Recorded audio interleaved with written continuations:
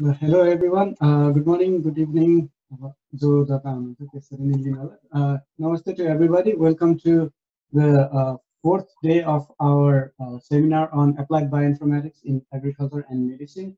We are really glad that you have been following us along, even with all this technical session. And you guys all saw that what we will be doing today, and you got a little bit of glimpse of what you are going to practice today itself. So as we get more technical, I hope that you have received an email from me showing all the instructions that you need to set up mobile Extrom in order to connect to the Google Cloud Computing. For the Google Cloud Computing, NAPA and AFU have generously funded us for this seminar. So I want to especially thank both of these organizations for providing us the resources in order to do all the computing costs. And in the instruction that I provided, Vivek Adhikari has mentioned that there has been a mistake. So instead of when opening a mobile Extrom on step number 1, instead of clicking terminal, you need to click on session. But don't worry about that. We will show you a hands-on on how to actually do that again as we start the session. So to start today's session, I'd like to invite Dr. Ananta Acharya to lead the session. Dr. Acharya. Thank you. Thank you, Dr. Paudel, and thank you everyone for participating again. More than 100 people doing hands-on on Linux and bioinformatics. That's really encouraging. And thank you to Dr. Acharya and AFU. And again, I really want to recognize NAPA and AFU both for the support they are providing on this Zoom. We have to pay for the Zoom and also for the server that we are hosting on the Google Cloud. So I would also like to really thank them. And also with me today we have Dr. Paudel, Dr. Parajuli, and Mr. Subedi helping through all these hands-on sessions. So in the beginning, I would like to invite again Dr. Paudel to go on how to install the mobile Extrom. It looks like many of you have already done that, but how to install and how to connect to the server, and then I'll go through how to start analyzing some of the data, and then Dr. Parajuli and Mr. Subedi will join me time to time, adding any comments or showing you what are the different commands are doing. So, okay, Dr. Paudel. We are hearing echo from someone.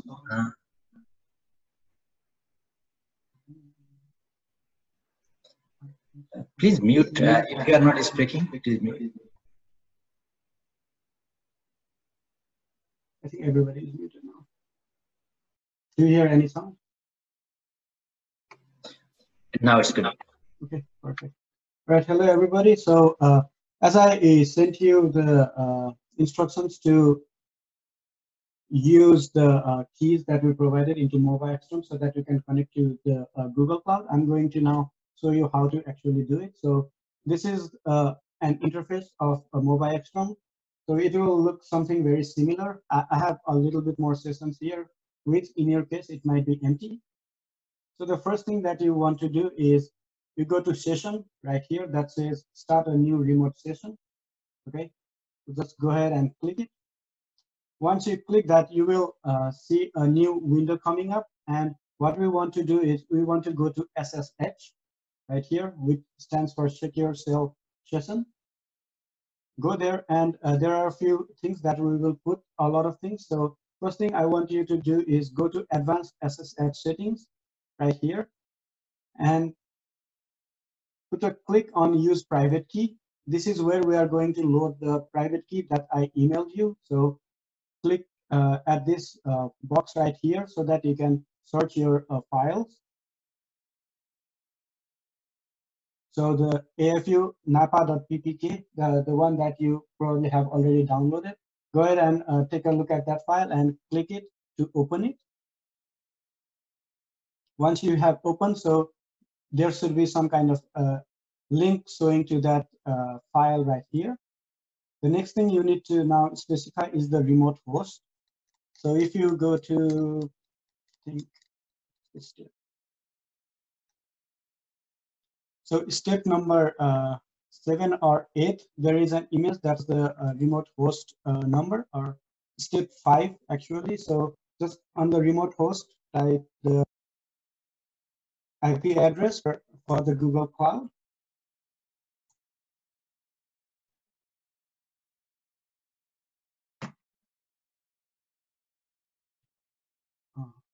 I got a message to zoom in.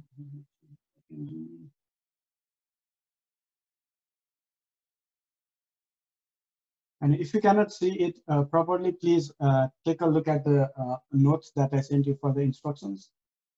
And the one thing that we put is the remote host. The number should be in step number 5 of the instructions. Then you need to specify the user right here. It shows default. Just delete that. And this of default, just type AFU. Okay, so these are all the things that we will need right now. One thing is username, your remote host, and then the private key that I provided in an email that you might have downloaded. The file is called afunapa.ppk. So after doing that, now we are ready to connect. So at that point, just hit OK. And you will enter into a new window. It says authenticating with public key AFU and passphrase for key AFU. So what it is asking for you is to provide a passphrase in order to get connected. The passphrase is NAPA, N-A-P-A, all small letters. So you can go ahead here and type NAPA and hit her. So even if you type the cursor will not move, but don't worry about that. Just type the four characters. So once you type that, you should log in automatically. Okay, so once you are here, you can go ahead and check your present working directory with the command pwd, and you will be in a directory called /data/user. So this will be the correct location for you to be. And if you type ls, so you will see a lot of people have already created a directory in their own name, on their first name, last name, and the last 5 digits of your phone number. So if you haven't done this already, I encourage you, all of you, to create a new directory. So this will be mkdir, and with your name, like for me, it will be Paudel, and then the last 5 digits of your phone number. So you can do something like this. So create a directory with your first name, last name, and last 5 digits of your phone number. Okay, and then once you do that, you can again check to make sure that your name is right there. So the one that I made now, this is the directory that I built right now, and I want you to log in into your own directory. So right now I'm logging into my directory. So if you hit a tab after a few letters, it will automatically try to hit up. So that's how I was able to type that fast. So you get into your own directory using cd, which stands for change directory. And once you are there, you can do ls to see if there are any files. I don't have anything right there. And if you do pwd for present working directory, you will again see that this should be inside data, users, and then this will be your own name with your last 5 digits of your phone number. So once you have this, then that is all. We will be starting from here. So if you have any confusion or questions right there, then you can please put it on the chat box. And if you have any issues with mobile XM, then you can go back and refer to the instruction manual that I sent you. Just be aware that on the first step, instead of going to the terminal, you should go to session. Okay, thank you. Back to you, Dr. Acharya. Yeah, it looks like a lot of people are having trouble following it. I think we're too a little bit fast. Okay, I can do it one more time. No problem. So let's do this way. I think many people got how to connect to that mobile XTOM, or at least I think, and going into these folders, maybe that's where there is confusion. So can Dr. Paudel, can you show on the terminal, because it seems like we have some Mac users and the Linux users who wants to see how to do it in the terminal. So while you are showing that, maybe and you can show that, and we can come back to this windows again. Dr. Parajuli?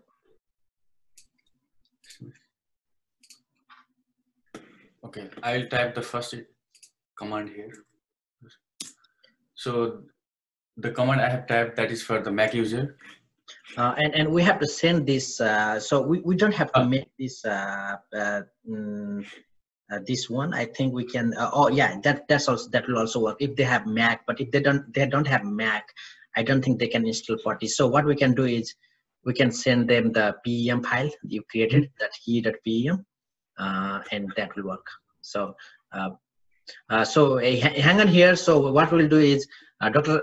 Parajuli is going with the process, and we'll send you that key.pem file and follow that with that process with that key.pem file, because the PPK file is not going to work for the Mac and Linux users. Okay.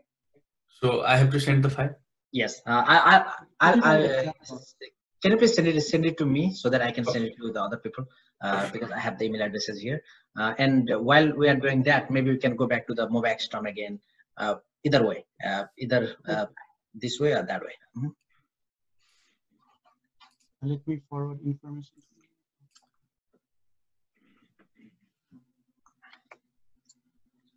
All right. I will start sharing. So I will do mobile extern one more time.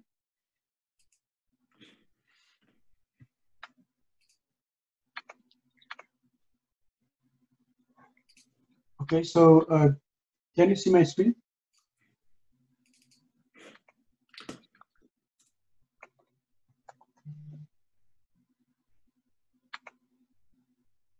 Okay, perfect. Okay, I will go ahead with mobile extern one more time. So open mobile extern. Once you have, you should have something similar interface. So each of these here, these will show you your recent connection. Once you have it, I can actually just click this and get automatically connected. But this time I'm gonna do it again as a new user. So go to session right here that says start a new remote session. Right, the first one on the top left. Click it, and then on the top left again, it will say secure session. So you are going to start the SSH. And here, this is the main critical part where you want to put the remote host name, your username, as well as the PPK file that contains all the keys. So go to advanced settings right here and click on use private key. So now there is a check mark right in front of use private key. You then go ahead to look for the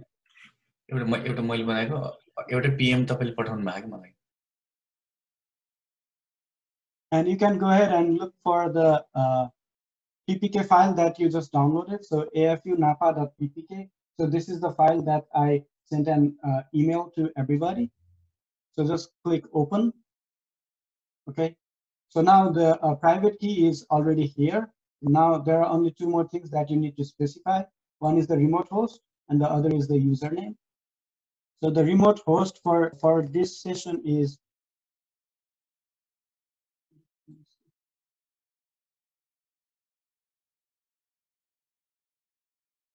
it is 104.154.53.116. I'm going to put this on the chat box as well, so if somebody wants to follow that. So 104.154.53.116, and you hit on specify username so that there you will see a tick mark right there, and delete the default that is up here. Replace this with AFU. Okay, so all the things that you need to have in this are, you need to have a username right here. You need to click so that a tick mark shows on a specify username. The remote host needs to be enabled, and then you will have a private key, a tick mark at private key, where you can you go and click on the file that you downloaded from my email that was titled afunapa.ppk. Okay, once you do that, you hit OK, and it should let you automatically log in into the system. So when you are doing it for the first time, it is going to ask for a passphrase. So at that point, just type NAPA, which is the passphrase for this session. So I just recently connected, so it lets me in automatically. Once you are here, you can type LS. To see, I can see a lot more people have already created their folders. So what I want you to do is I want you to make a directory in your name. So right now I'm doing mine, but you will be doing this with your first name and last 5 digits of your phone number. Okay, this way you will create a new directory. And if I do ls, I will see a new directory that I just created. It is right here. And like inside this directory is where everybody will be working. So you'll be working inside your own directory. So I want you to change directory using cd and then go inside your directory. So right now I'm going into the directory that I just created using cd. So this is my directory. And if I do ls, I don't have any files there, so it should show empty. And if I take a look at pwd, that shows the present working directory, it will show that I'm in data users, and this is my username, or this is the directory name that I gave. So yours should be in data users and your first name, last name with the last 5 digits of your phone number. And that is all. So we will start copying files to your folder and then move ahead with all the other analysis. So that's all for Mobile Extern. You should all be able to connect at least up to this point.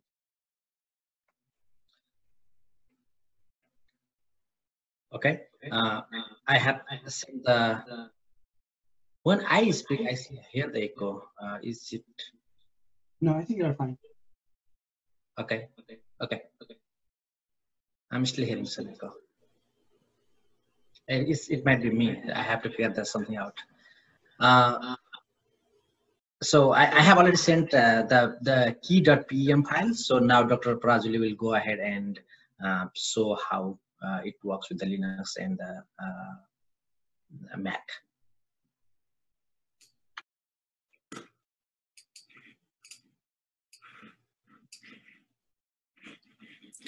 Okay, let me share the screen.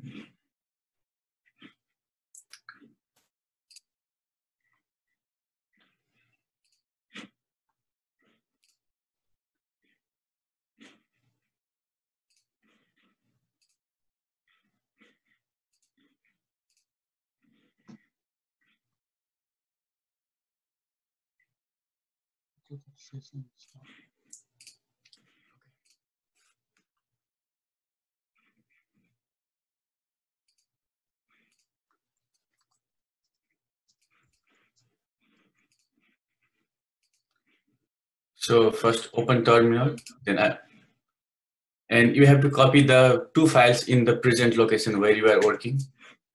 First do this step. Okay.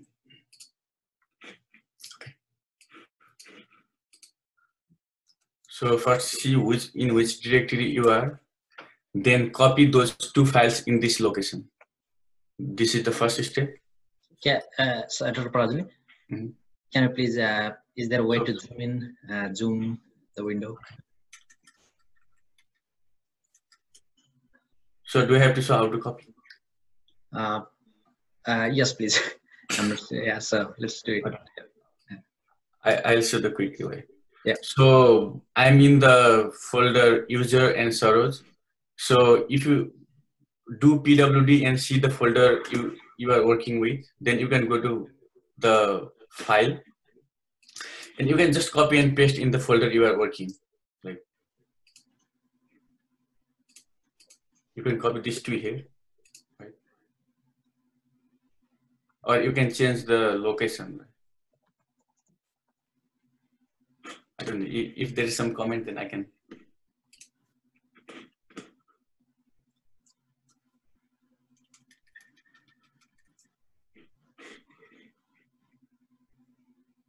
Can you see any comment? No comments yet. Okay. So after you copy those two files. So one comment is 2 files from mail, and so for the Mac and Linux user, just the key.pem file. I also sent the PPK because some of the users were on that list were Windows users. So for the Windows users, for the mobile extreme, you need to use that .ppk file. For Linux and Mac users, you need to use .pem file.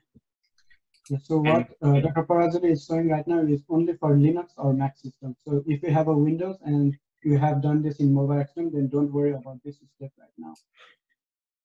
So where is the chat room so that I can copy the file? Okay. So we'll use this command, sss-i, and use the name of the key file, and use AFU at the IP address that has been provided.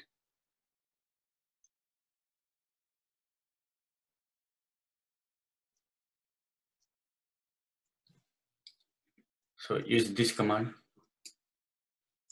Let me zoom in.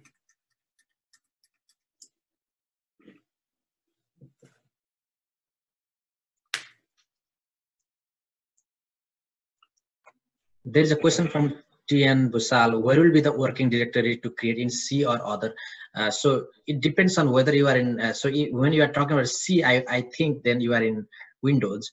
And in Windows, we are not going to make any working directory here. So we are just going to use the working directory in that data in the Linux server.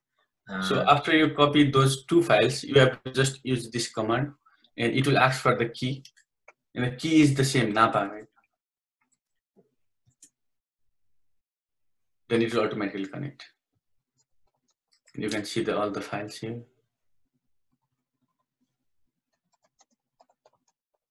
And I can see some comments saying that the session is stopped. So if you have moved away from the screen for a little bit long time, it will stop. So just log in and it should be there. Yeah.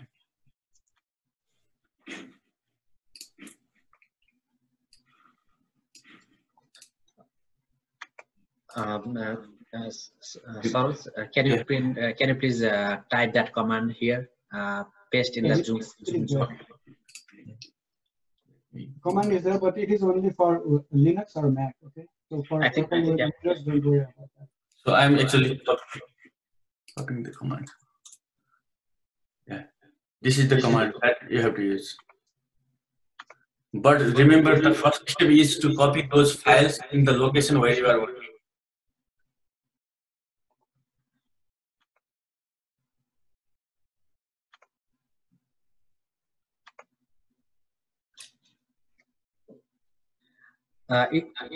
There is a question that is it possible to log in through Cygwin? Yes, with Cygwin you do the exact same thing. From Cygwin, I think it can also use the PEM file. You don't need the PPK. So try to use the exact command that Dr. Parajuli just showed. And if you have any trouble, just write your message, then we can address the problem. So we'll give it a try in like next 5 minutes, and after 9:45, if you have not logged in, please always feel free to come back with to us and ask questions and keep on trying. But we have to move on, so we'll move on with whoever we have here. So we have to do that. So maybe let's see, like, if you are not able to log in, then you can type the message here. Can some of the Mac or Linux users confirm that they it was working? I know it was working for many Windows users. I get a warning of unprotected private key file in Linux. That would be fine. Don't worry about that. It has that passphrase Napa, so don't worry.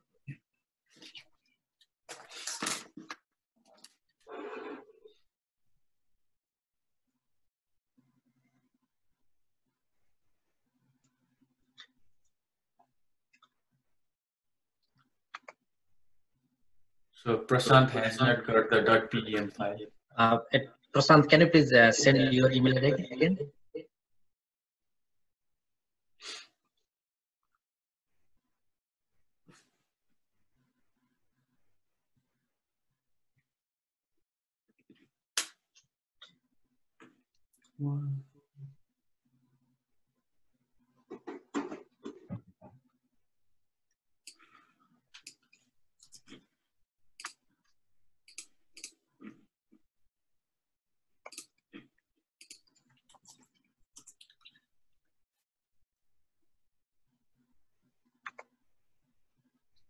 Dr. Acharya, you should be able to send the file in the chat as well.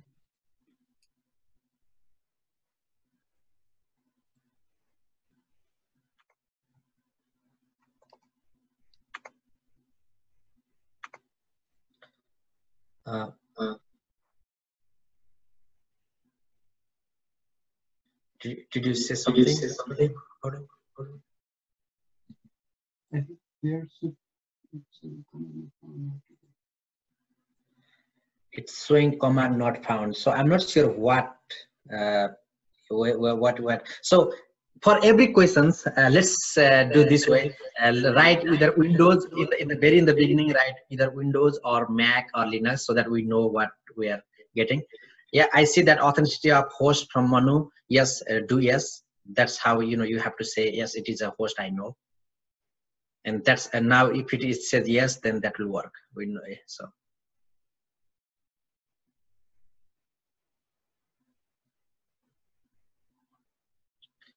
Okay, so it seems like okay, so we have not shown one step that you can do a chmod 400 for that key.pem file. Can you please show that, Dr. Parajuli?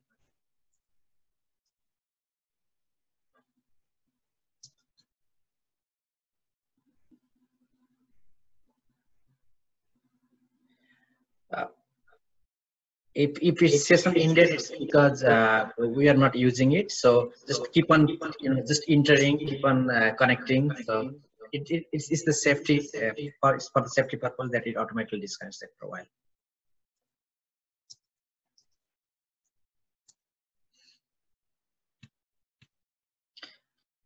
I think 400 would be a right permission. Yep. Dr. Paudel, can you zoom in a little bit?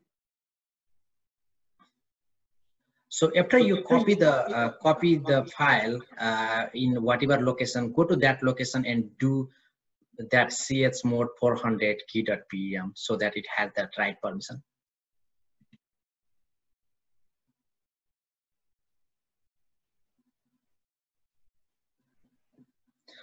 From Selena, do we have to type a command in recently created directory? Yes, that's where you would be writing all those different things. All the commands will be showing today, and all the commands Mr. Subedi showed you yesterday.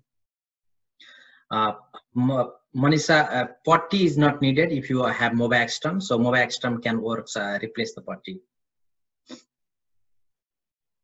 So from Shankar, authenticating with public key AFU, password for AFU. So after that passphrase for AFU, you should say NAPA and then enter. And you will not see NAPA, so you just have to type NAPA without seeing it.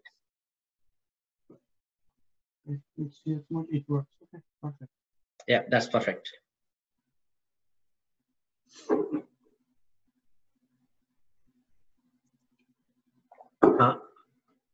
Saroj, you are on mute. So I'll repeat one more time. So first, what you need to do is copy those two files in the directory you are working with. Otherwise, it's not going to work. So first, copy those files and make sure you are in the same directory. Then some of you may need to change the permission. So maybe use this command, chmod 400 key.pem. And after you do this one, you have to just use one command. I can copy and paste in the chat room.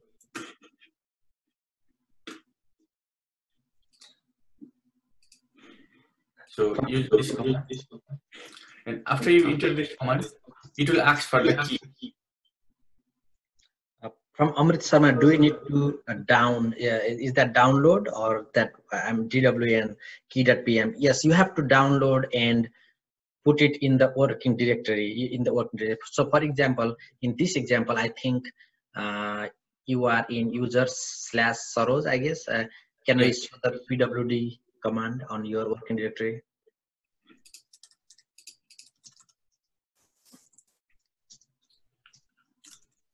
Okay. PW. Okay, so Dr. Parajuli in user/Saroj. So go to your Mac or Linux, find that folder and put your .pem files over there. You don't need to copy the PEM. What to do after writing Napa as passphrase? Just enter and you should see Dr.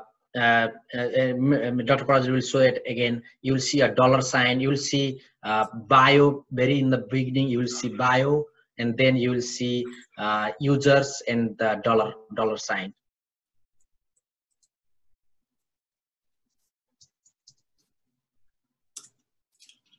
So first, see where you are and copy that file in the same location where your present directory is. And after that, you have to use a single command. And if it doesn't work, maybe for some of you, you have to change the permission. So if you need, maybe use this command to change the permission. But maybe like for me, it was not required. So you can change the permission first. And after changing the permission, just use this command. So this is in the chat box. And after you use this command, you should be able to connect. And it will ask for the passphrase. You can type, but it will not show you typing. NAPA Napa. So it should automatically connect you. So you are in the right place here. And you can do ls to see what are there. Like so many people have made their own directory. And you should be able to make your own by using mkdir space your name and last 5 digits of your phone number.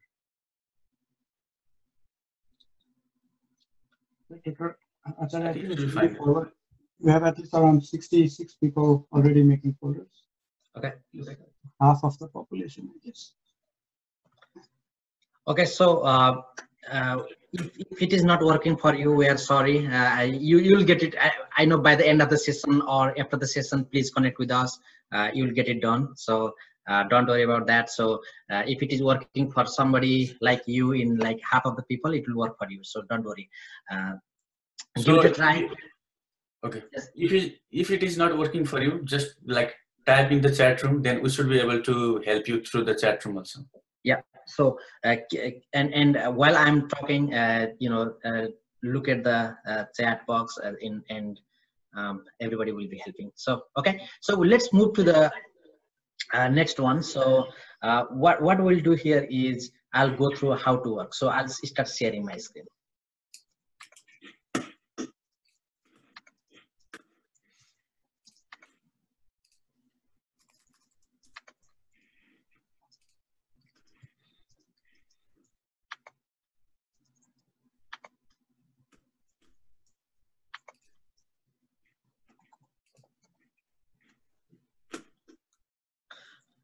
So I wanted to start with, so let me say what's the purpose of the whole. Can you please meet everybody? Okay.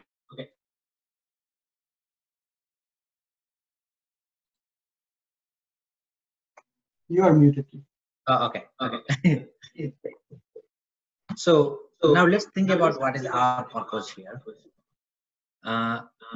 What we are trying to do is download a reference genome of coronavirus, download some other genomes, including Nepal's, and then start looking at what is the data quality and map it, align it back to the reference genome.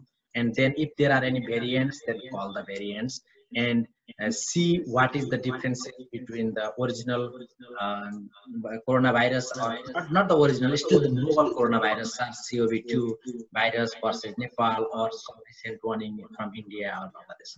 So right now, if you open the NCBI website, right on the top, you see all these COVID is emerging situation, something, and you see a lot of different things. In the last one, you will see find NCBI SARS-CoV-2 literature, sequence, clinical content, and all those things. And then if you look at this page, you will see, okay, what are the different publications, and you will also see what are the different annotations, there is a sequence, and also you can see everything in display. Or you can also blast the database. You have different data, and you can also download different data sets from the SRA. So now let's think about, let's go to the SRA. So what SRA is? The short read archive. That is what that Illumina, most of the Illumina sequences are. Before going there, now let me open. So if you look at this reference genome, so this is our reference genome. So if you click here, this is that reference genome. And again, we can just click FASTA here, and you can download this FASTA file. So to make things easier, I have already downloaded the FASTA file. You can always do a send to and file, and then there's a FASTA file. And if you create file, that sequence file will be downloaded here, and you can always copy that file. Okay, so that is one way to download this file. And Dr. Paudel will also type your command from wget how you can download this sequence file.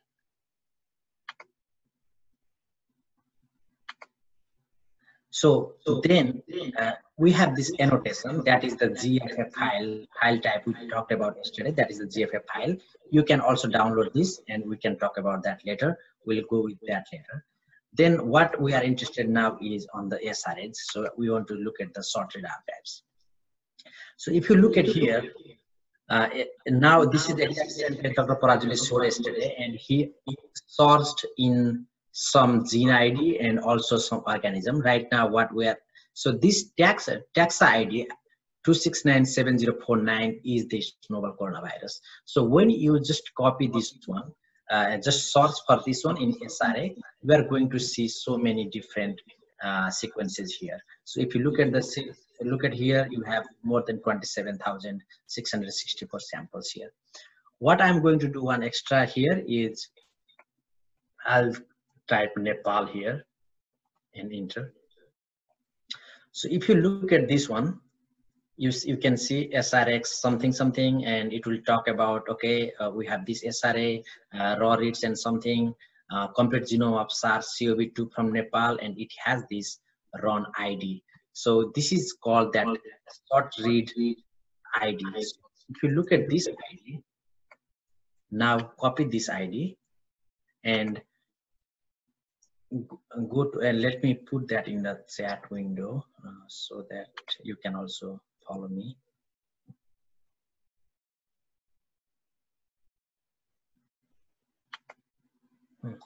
When I'm sharing this, it seems like I cannot see the chat window. Can somebody copy this one, please? And this is SRR 11177792. Okay, so we'll go here, and this is exactly what you have already seen earlier with. So if you do, I always start with PWD, and because this PWD it will show you where you are. Then there is data/users, and like Dr. Paudel said, I'll make a directory on my name, and I'll go to that directory. And if I do ls, there is nothing now. So there is a command called fastq -dump, and then do double hyphen split files and paste that SRR number.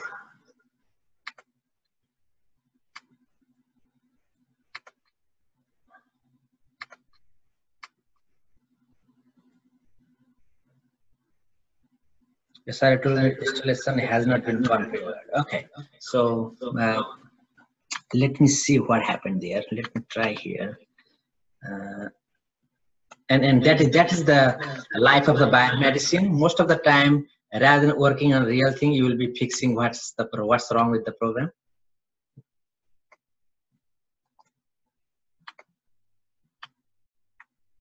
So seems like what happened is the username we are providing to you is not configured for that one. So because I tried in a different account, that is the way it is working.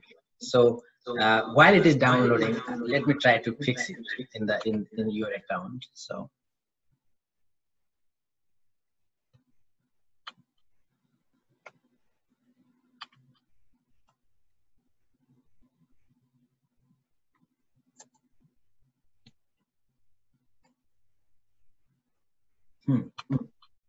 this is totally new.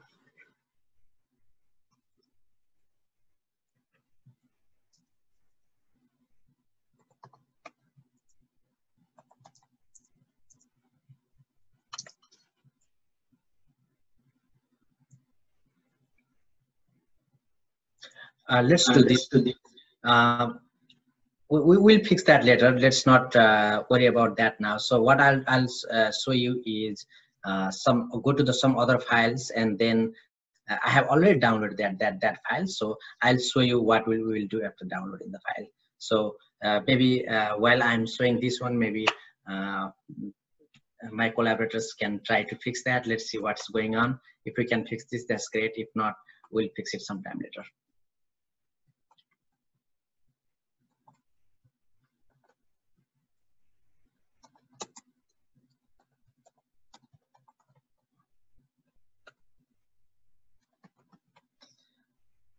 You want to try WD?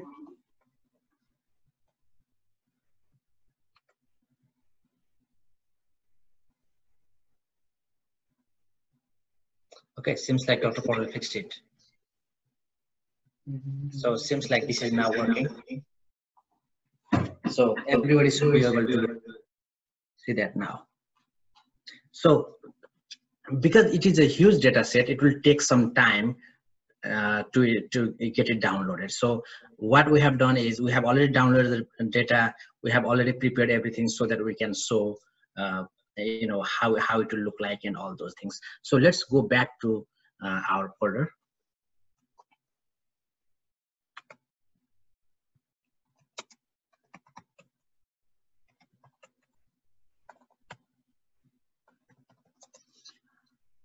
After you have downloaded, you will see these files like this one. It will have srr117779.1_1.fastq, and it will also have srr117792.fastq. So remember what Dr. Paudel said yesterday about the file formats. Now all the file formats we are talking about, most of them are still readable by text. If you open a text file, you can easily open that. And the way we open the text files in Linux is we just look at the beginning, like the head command, or we do a cat, which is for everything, or we do less or more command. With that command, it works. So let's try the less command here, and let's see that one of the file here. Okay, so now if you look at this file, now remember what Dr. Paudel said yesterday. What is this file format? FASTQ, right? So in the beginning, you will see @ and then you will see the information about this file. So this is from this sample, and the length of this particular read is 152. This read is the second line is also read here. So because my window is smaller, that looks like it went to the second line, but in reality it is still the first line. And then you will see another plus sign and something. So most of the time it can be just plus, or sometimes it can be plus and exact same thing on the top. And the fourth line here will have all these different you know, something gibberish kind of looking things, but they are actually different quality data. So it will be from different letters and digits there. I mean, either it is 1, 2, 3, 4, or 40, up to 40. So this is actually just the data, just the quality. If you look at all these codes, they will always be ATCRG. In some cases, in very some rare cases, it can be N, because sometimes the software cannot tell what the base is, and it will give you as a N. So what we do next is, okay, I see somebody raised hand. Are there any questions in the chat?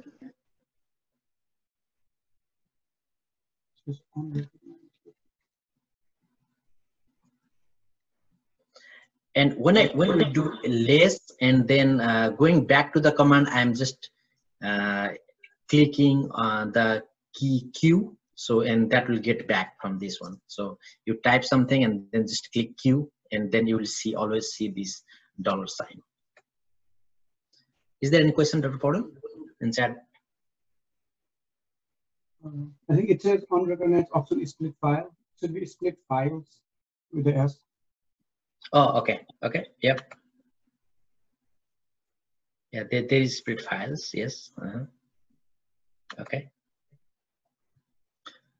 Now we are going to look at the quality of this sequence. So the way we look at the quality is we have past QC, and then you give that read whatever that read is _1.fstq and then enter.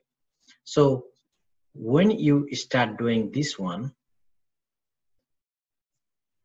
you will start, it will start working on this file, and after it is finished, what you are going to see is one beautiful thing about this MobileXtrom, other than Potty. I used to use Potty a lot, and thanks to Dr. Paudel, he showed me MobileXtrom, which is actually better than that one. So if you look at the on the top left here, you will see data/raw data. So you will see this folder here. So now if you run your code and then you see any zip files over there, anything going on, then you can actually go in this one. You can type, for example, data, users, and your name, right, as your folder, and then you are going to see what there are. But this one is not in my folder, so I'll go back to where these are. So this is again in data,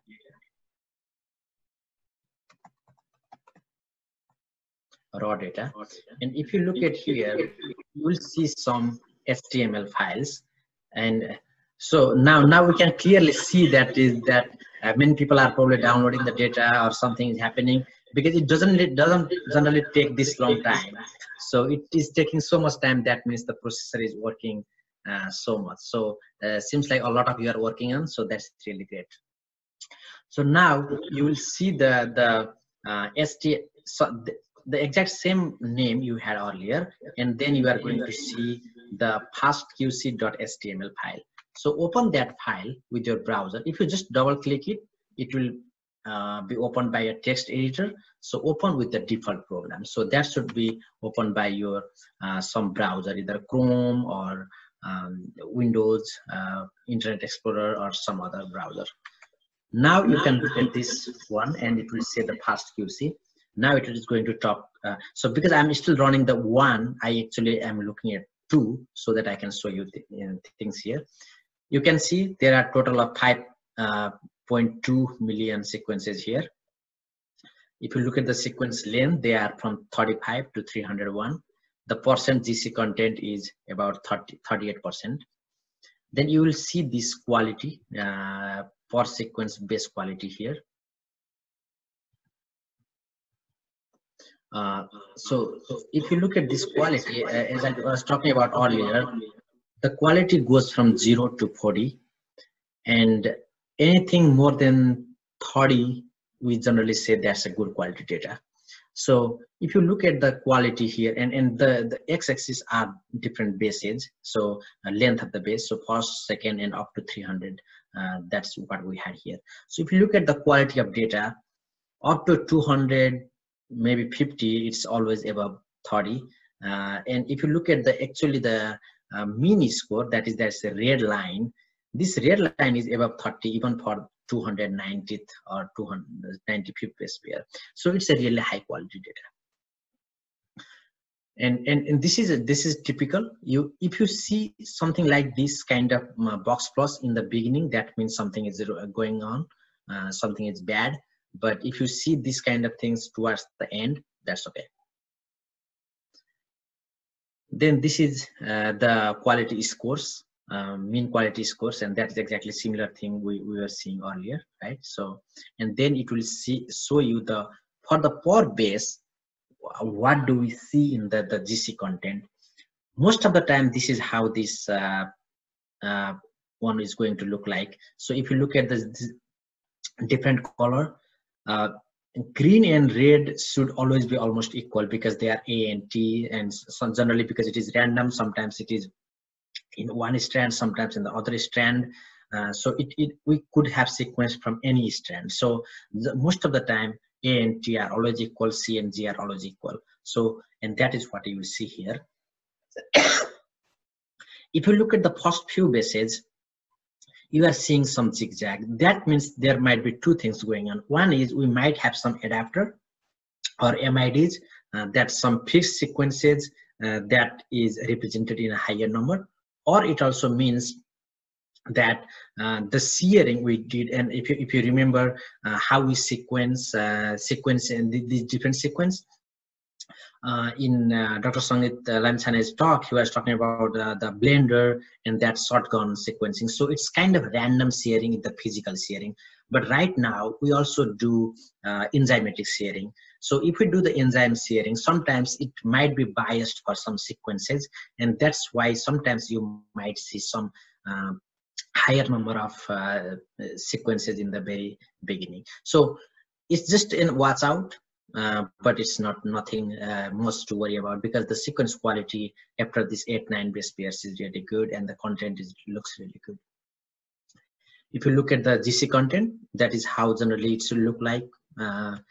What is the theoretical distribution and what is the real distribution? You will always see that normal curve.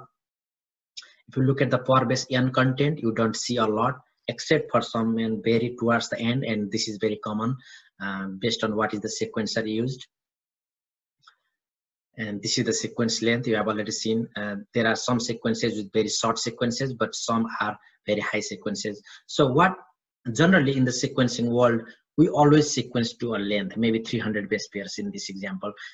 But this looks like maybe it was already trimmed with the trimmed for any Illumina adapters or other adapters.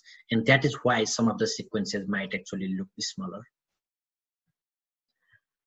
If you look at the duplication, this is really highly duplicated, because you see there are a lot of sequences, more than 100 or 500 copies.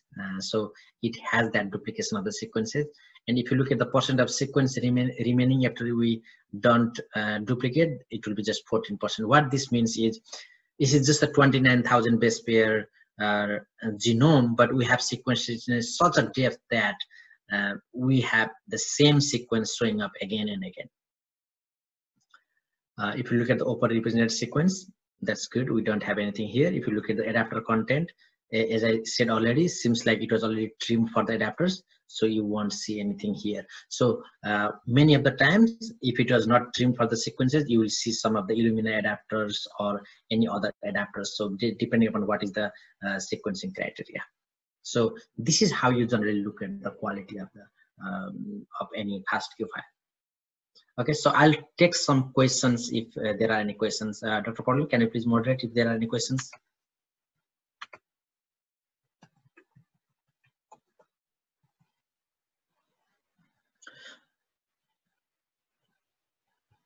So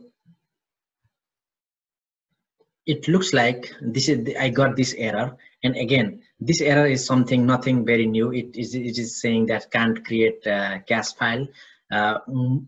Most likely this is because so many users are in this system, and this is when we made this server, we made enough for maybe 10 or 20 people, and so many people are working, so we may not have enough space here.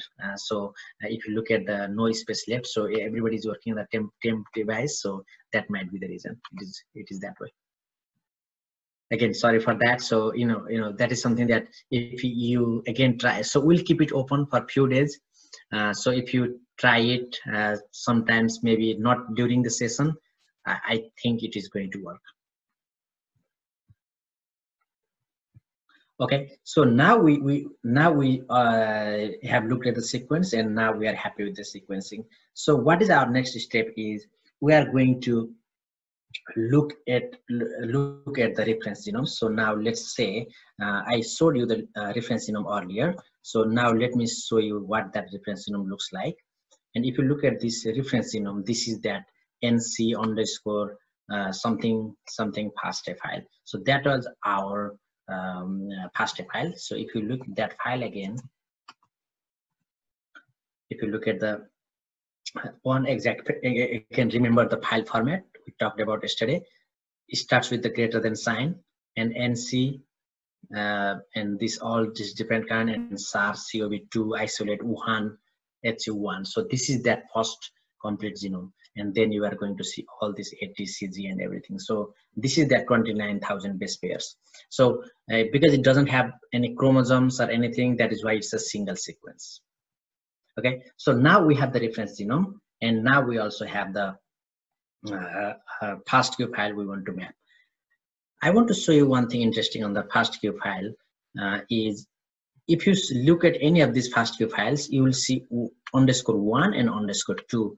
What that means is the paired end sequencing. So go back and Google what the paired end sequencing are. This is generally after we use that blender for that shearing, and that is, let's say that will be 500 or 500 base pairs. So for a DNA fragment of 500 base pairs, we are going to sequence from the beginning and also from the end, but on the reverse strand. Again, it always have to be that 5' to 3'. So from the beginning and also from the end. So what paired in that means is, okay, these two reads are actually coming from the same DNA fragment, but they are coming from maybe 500, 300, 400, or so many base pairs different. So that's what those paired ends are. Now we are going to map or assemble. We are going to map this to the reference genome, and the mapping, the code for mapping is BWA mem, and then you give the reference genome, then you give one of your FASTQ file, and also the paired end file for the same file. And then remember what Mr. Subedi said yesterday, you use arrow, and when you use arrow, that means whatever is the output of this program, write that output to the another file. So what I'm going to write there is, I'm going to write the same SRR number .SAM, and remember what the SAM format is from yesterday's talk. Okay, so now I'm going to run this one. So now this is showing, you know, this is what it is doing. It is now mapping our reads. So it will take a while, and again so seems like this is done very quickly. So it didn't take a long time because it was a smaller genome, and that is the beauty of working with the virus.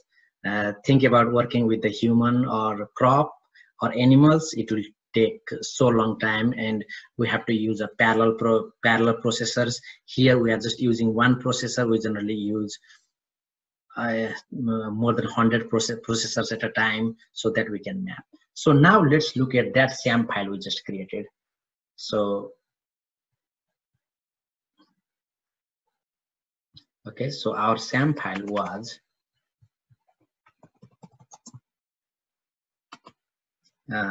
this one, and remember I was showing 11177 something from the from Nepal sequence earlier. Now I am showing the other sequence. Because I saw that one, and this is also probably from Bangladesh or India that I already downloaded, but because I also have that Nepal sequence, I'm going to show you that one.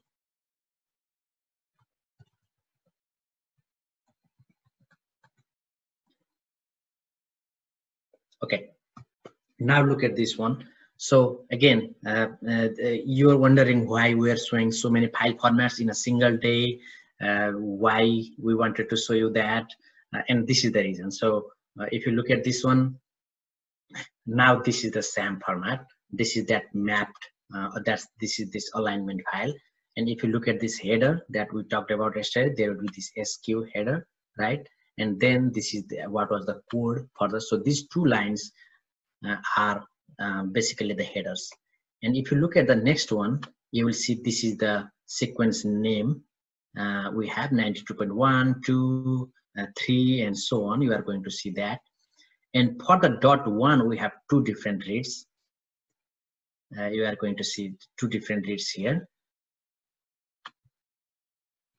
And then you are going to see, so we'll talk about what this 99 or 147 means later. These are actually different flags on what it means. It means like whether it is mapped in the forward strand or it was mapped in the reverse strand, whether it was mapped what are the other things, whether the pair was mapped or pair was not mapped, and those a lot of other things. So we'll talk about that a little bit later while you guys are practicing. And then this is the reference genome. So in this case here we are going to see this reference genome, and sometimes if it was human or crop genome and your reference genome had chromosome 1, 2, 3, 4, it will show that chromosome 1, 2, 3, 4 and those kind of things. And this number here is where it mapped to in that reference genome. So we said it is about 29,000 or about 30,000 base pair genome. So this particular sequence, this TTA something something, actually mapped to 24,973 base pair towards the end. This 60 is quality. This 152M, this is called cigar string, and this is something that you guys might want to look later. What cigar string is? It is basically how many matched, and M is match, I is insertion, and so on. We can look at that sometime later, and or we actually encourage you to can explore that. When you see this equal sign, that means the paired end, the read 2 also map to the same genome, same chromosome, we generally say, or same contig. That's how the other way to say.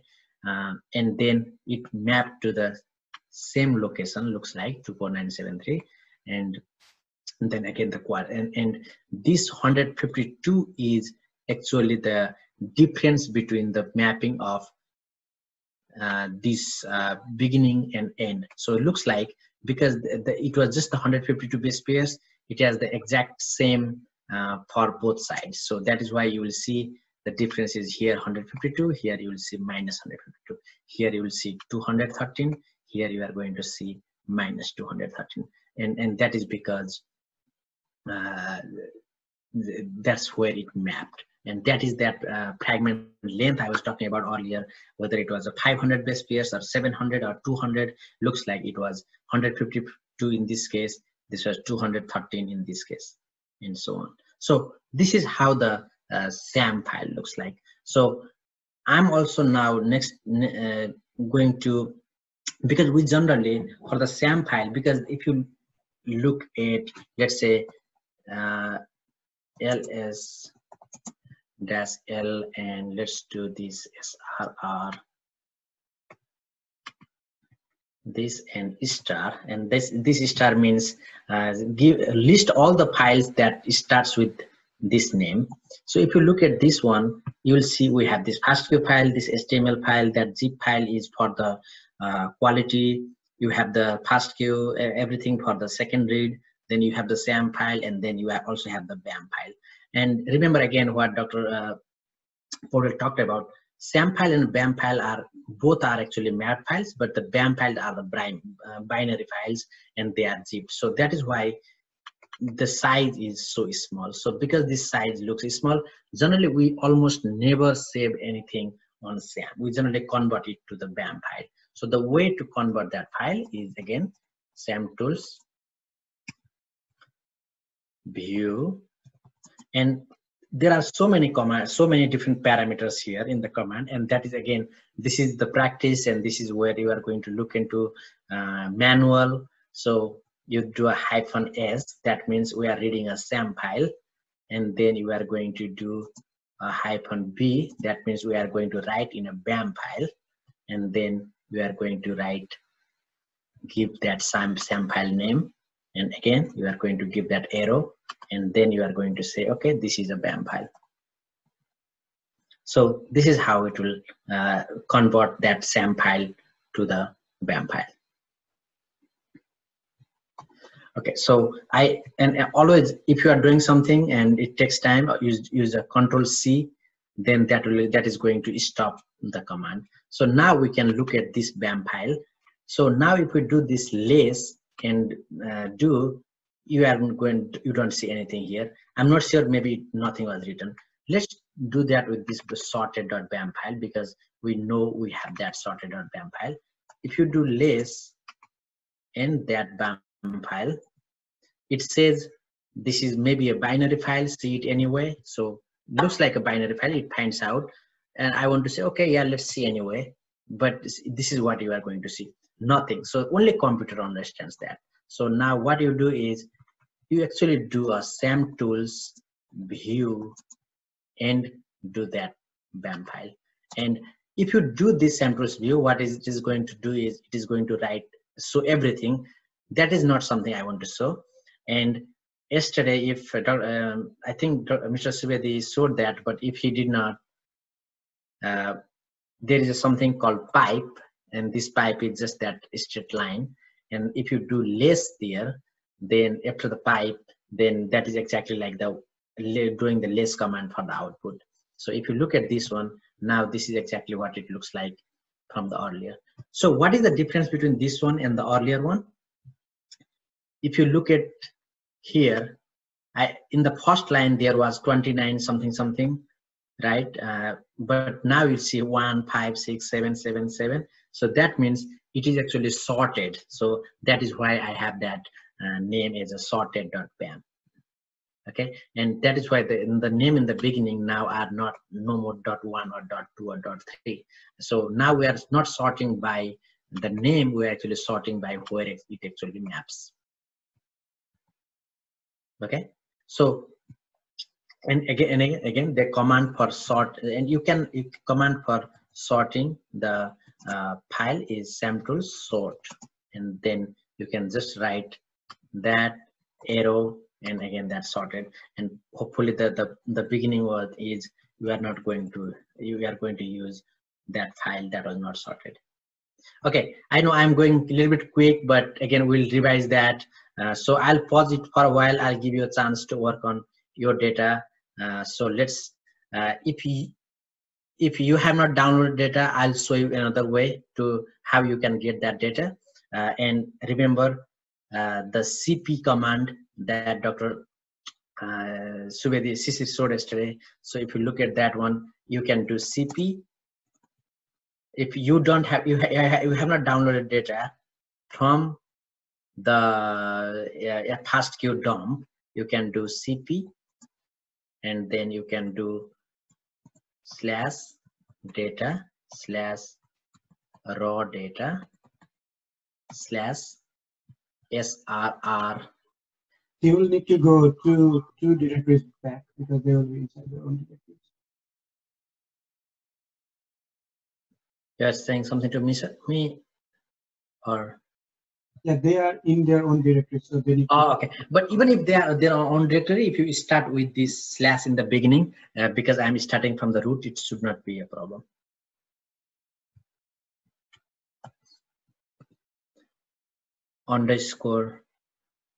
_1.fastq, and if you do dot, that is going to copy in your folder.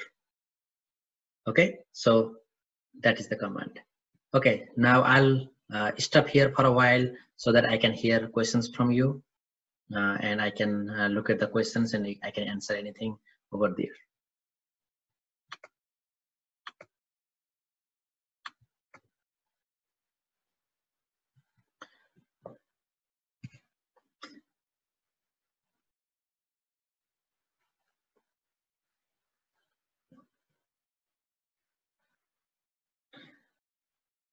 Would you repeat steps on looking FastQC report? Maybe we can do that. Error, storage existed while writing file within system module. So that means probably running the FastQC, because I think let me check the disk usage.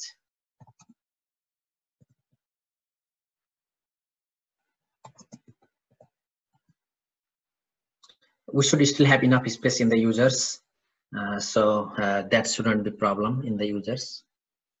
That problem may be because of the temporary directory. Bad file descriptor error. I'm not sure where that error is coming from, on which process. So a lot of these errors, please let us know what is the command, what is the system you are working with. Is this the FASTQ step or the BWMM step? I'm not sure, so let us know again.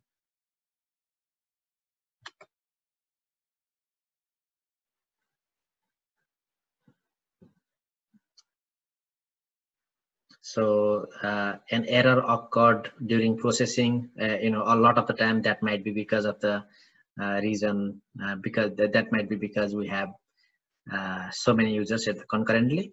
So try it again. From Sanjeev Sakota, can we use this for species identification? So there is a common joke or fact, something that bioinformatician talk these days is a PI or a biologist may send you a sequence. Okay, this is I got this sequence from rice. Can you please sequence this? And then we don't see any data. We just look at the sequence and we are going to tell them, seems like you got wheat, not rice. So that's how powerful it is. Looking at the blast, that is generally what we do from the NCBI blast. That okay, we can generally tell what species it is coming from. We can, when we do map to the whole genome, then we are going to tell what it is. But if we are just using a small sequence, maybe we cannot. The other one, in the species identification we do a lot, is in the metagenomics. With the bacteria, we sequence just the 16 years gene, and then sequencing that gene, then we can say, okay, in your soil sample or in your gut or anywhere in your environment, we have this species of bacteria, because the 16 years sequence looks like that. How to exit a running command? I think I told earlier, just the Control-C, or if you are in Mac, Command-C. Linux, I am not sure. Hopefully the Control-C also works.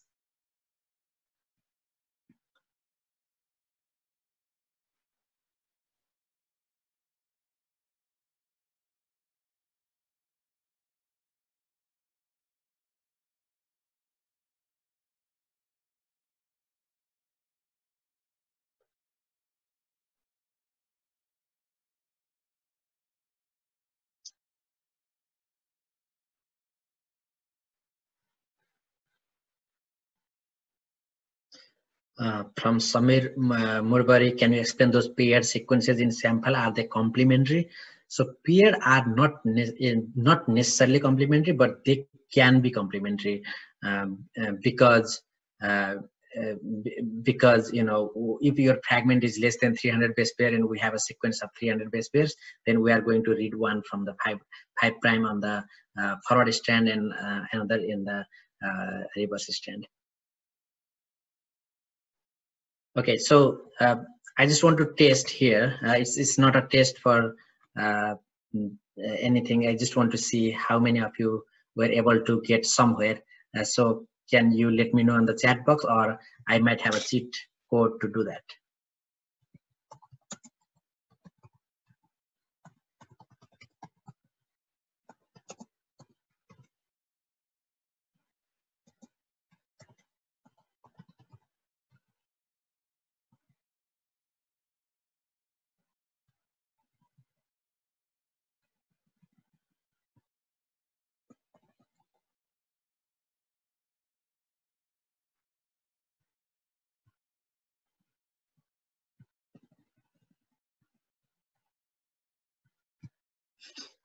So from this one, I can actually see, if you look at here, I can actually see who has the FASTQ files, who has what files in each of their directory. So, it's not to, see, what you got it done, but I'm just testing, if somebody could do it. And if 5 or 10 of you could do it, it's good that we are at least partially successful.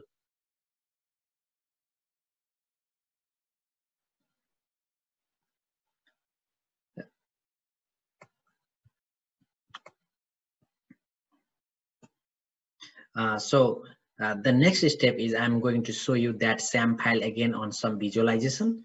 And before that, if you want to give it a little bit, we have some time. So if you want to try some more, we can wait, or we can also have Dr. Parajuli show on his side, and that is a Mac, so that you can also compare what it looks like over there. Dr. Parajuli?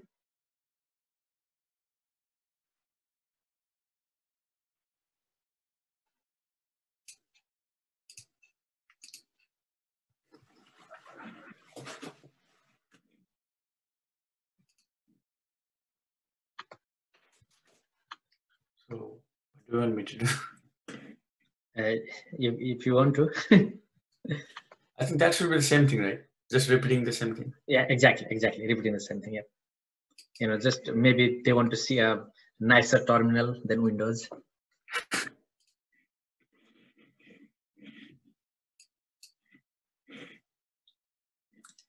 And Dr. Paudel and Mr. Subedi, do you want to add anything here? Something I may have missed. You want me to explain more, or you can explain anything about the file types or all different things?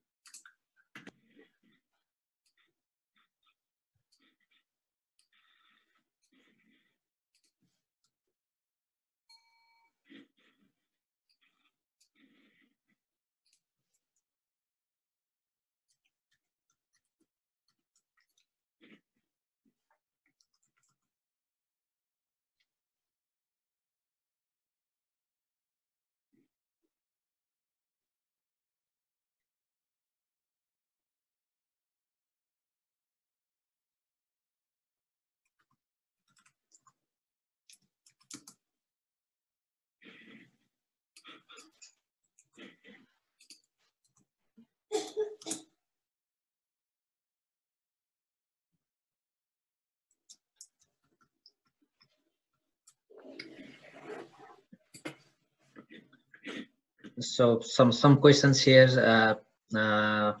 So please write the questions in the whole to everyone, so that other collaborators can also answer. Maybe I may not be able to answer all of those. Do we need to download the FASTA file from NCBI, or it works accordingly? That's a great question. So I forgot to say that, but yes, please go ahead and either download, or now because we have already downloaded, use that copy command I used earlier. So maybe that is what probably Dr. Parajuli is going to do, because he doesn't have that in the file in his folder. So he might be copying that, the reference genome from that raw data I have, and use that as a reference genome. So do I have to copy everything? No, you don't. So that is, there are two ways. So you can either copy, or you can also do the refer to the same file. We can do either way. So generally the good practice is not to copy. The reference genome is somewhere in your folder somewhere, and everybody can use the same reference genome. You can, in the beginning when I said BWA MAME and then I gave that NC something, you can actually do /data/raw data and NC something, and that will also work. So you don't have to have that in your folder.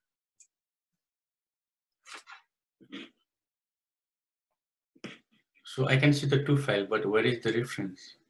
Yeah, reference is not probably in your folder. Your reference is in my. You have to go to the data/users, data/raw data. You can stop. So now that process is running. Probably you can stop that process. You showed how it looks like, and start working on the next step. Zoom in a little bit more.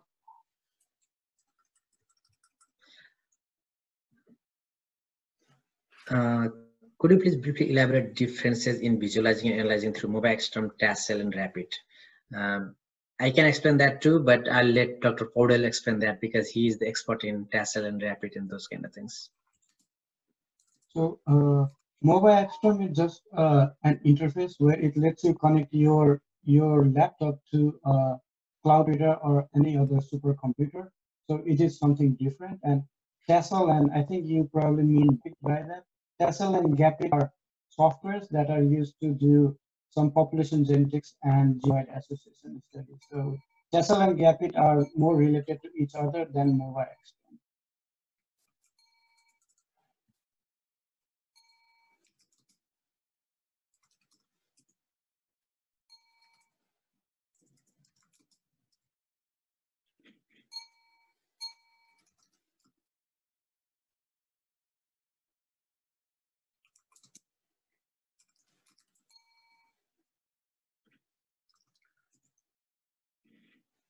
So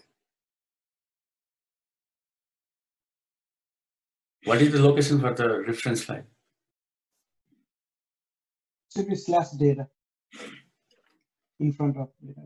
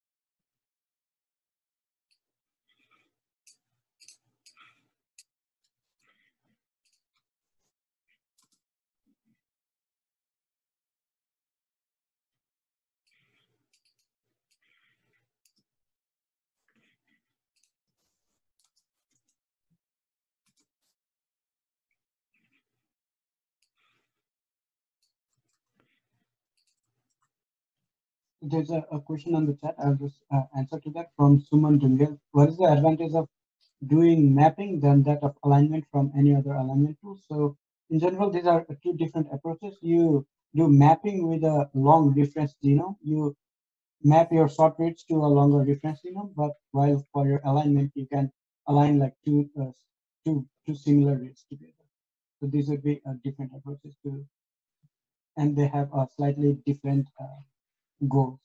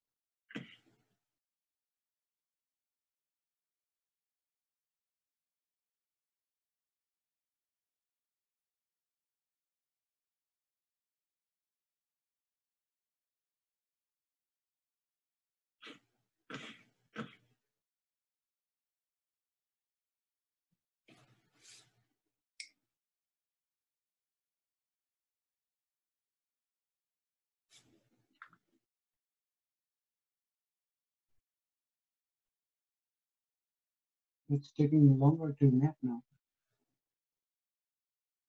I think I might have used a different file, right? Maybe it's a bigger file.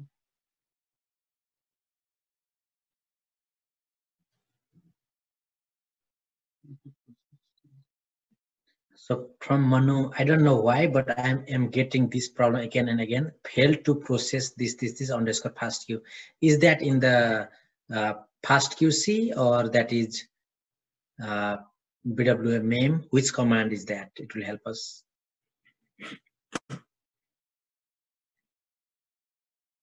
Okay, fast QC. So I think one of the problem in the fast QC I'm seeing is it uses the Java environment, and sometimes with the memory in the temporary, and it has a temporary memory in the temporary /TMP, and if it is full, then the Java cannot work. So that might be the reason, and it might be that you have to try it again. And also, if your FASTQ file is not complete, then it will, if it is truncated, then it will also throw an error. Yep, that's a great point. Yep. So the step will be the same like before. You use SAM tools, do view, -capital S, -B, that is the BAM file. Then you give the file name that you have used before. That is the SAM file, and output will be the BAM file. Right? Should I run it? Or? No, don't. You don't have to. Okay.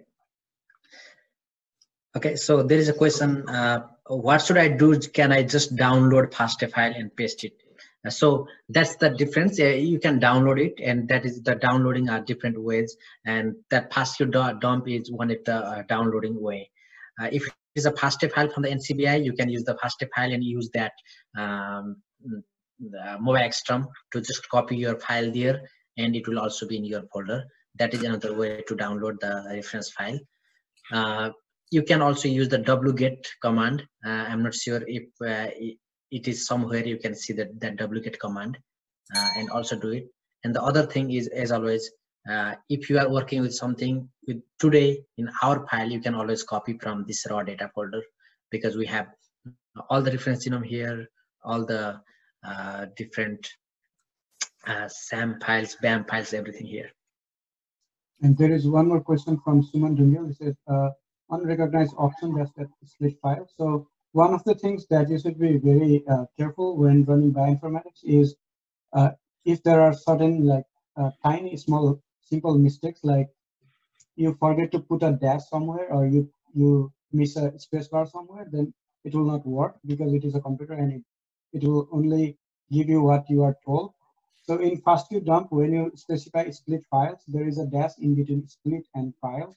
So make sure you are putting that into.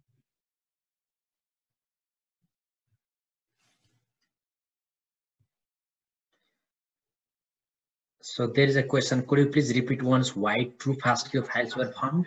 So that is something that we can go back to the sequencing, Illumina sequencing strategy and how it works.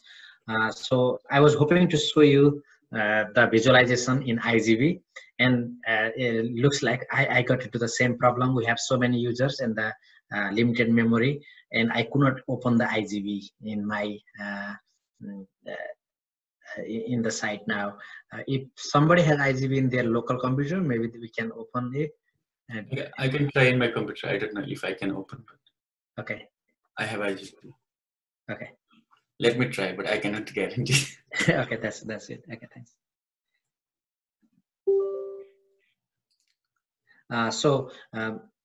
Again, going back to that question, two FASTQ files, it is called the paired end. So when we have we fragment the DNA, you still have that double stranded DNA, but and it will actually, you know, if you look at the some YouTube video in the Illumina, you will see that those two strands were going to be separated and will be attached to the flow cell, and then it will start making the copy or replicate it, and then it will again go to attach into another flow cell, and so much and so much. So when you have those kind of things, then we have multiple ways to sequence. You can either sequence just from one end and finish it, or you can also do sequence from both ends of that fragment. So if you sequence from both ends, what is going to happen is you have the same exact DNA fragment, but the sequence you are getting one from the, like if you remember Dr. Parajuli's visualization yesterday, and he was explaining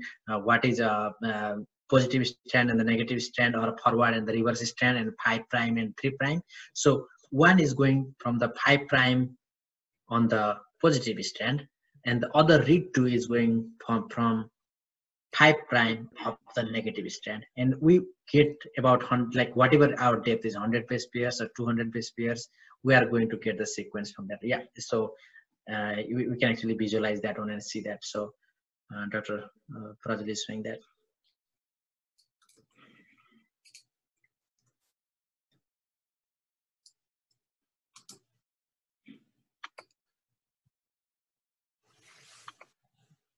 Dr. Parajuli, can you share your screen?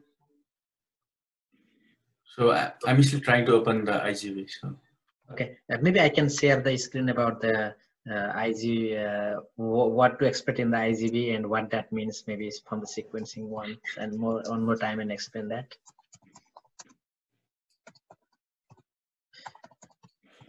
Dr. Paudel or Mr. Subedi, do you want to, if you want to add anything, please?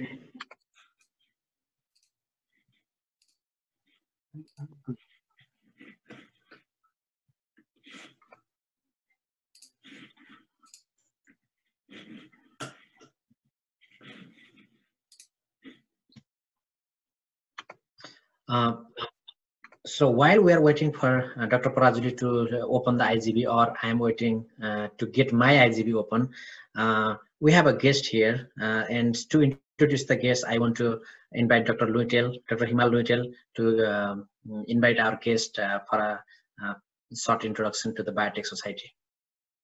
Dr. Luitel.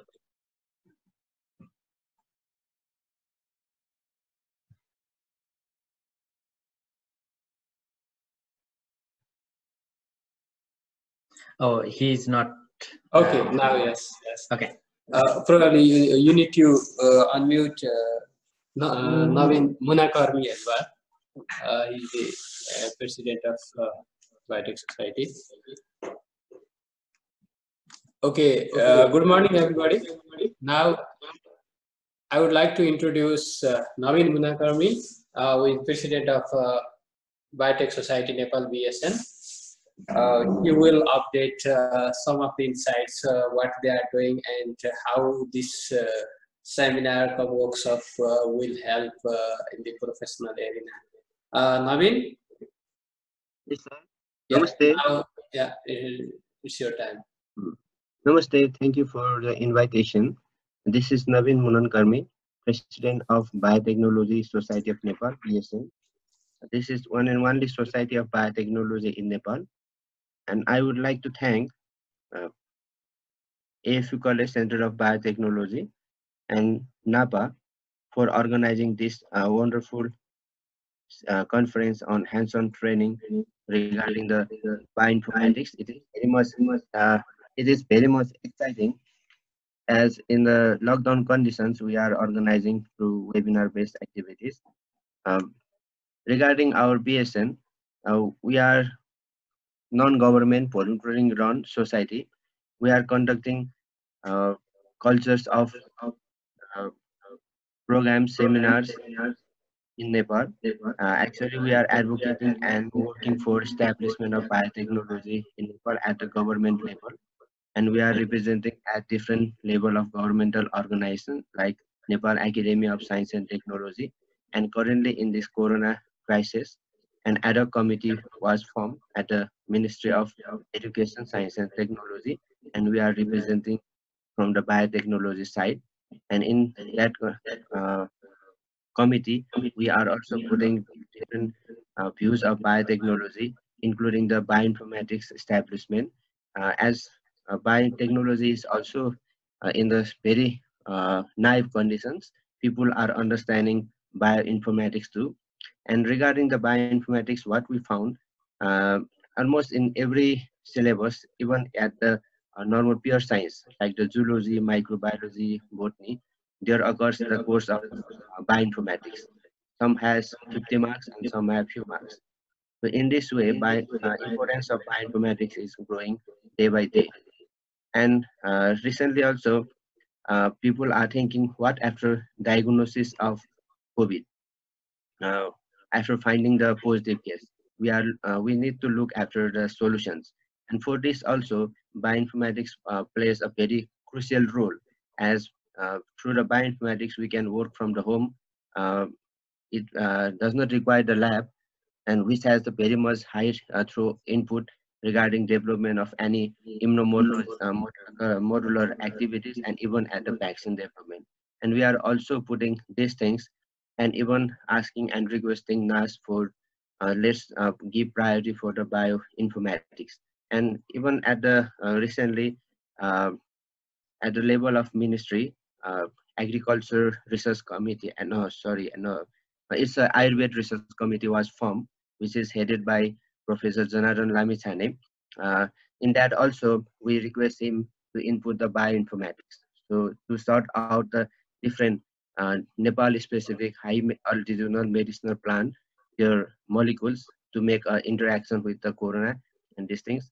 And they are also saying they will give the space. So these are the some activities regarding the bioinformatics and our information biotechnology society of Nepal. We are conducting, we are the organization which start the celebration of World DNA Day in Nepal, which occur every April 25th.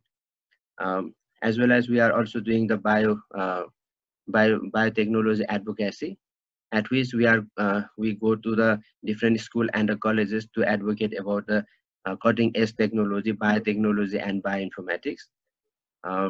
Likewise, we are also members of international conferences, and I think back we conducted bioinformatics hands-on training with the Arizin company of India. Likewise, we are also doing lots of things regarding this program. This is very much important, and I think even at a governmental level, NARC. I think Resam sir is also in this conference. NARC is also doing lots of activities, and people are nowadays thinking of marker-assisted selection, molecular breeding, and even I found some of the private organizations are doing marker-assisted breeding and selection in the agriculture sectors. For this also, bioinformatics plays a very much important role. And nowadays, people are also interested for production of GMOs and their entry into the Nepal. And for this, I think bioinformatics also play a great role. And regarding this very informative hands-on training, this will sure give more insight to the Nepalese participant, which obviously increase the importance of bioinformatics, especially in agriculture sectors and other sectors too.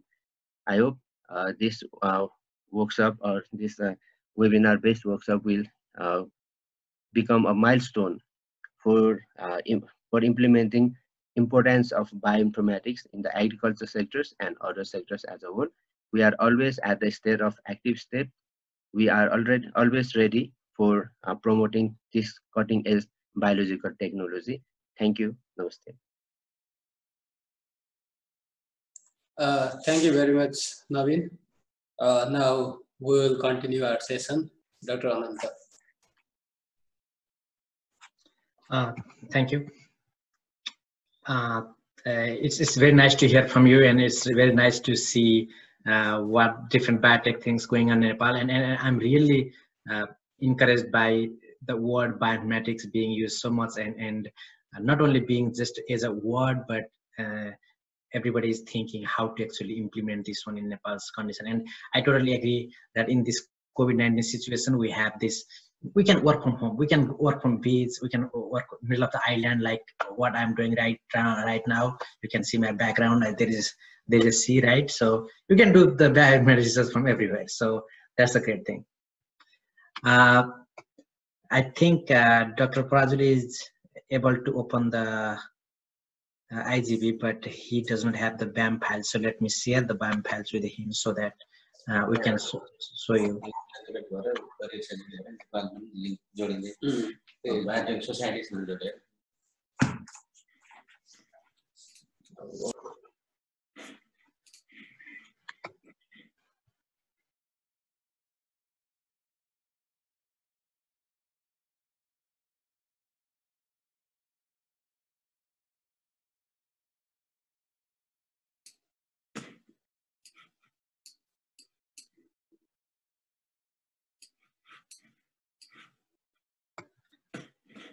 Dr. Parajuli, those items should be there.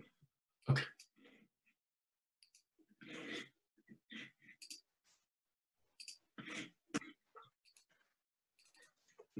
So I think I'm getting a lot of these question about this Java exceptions, especially during the fast QC step. So skip the fast QC for now, because seems like Java ran into that problem of not having enough space, and that is the exact reason that I was not able to run the IGB, because it depends on depends on that. So please, so forget about that step now, and we'll. So where is the file? Oh, it's in the Google Drive. In data? In the, where it is now, let me see.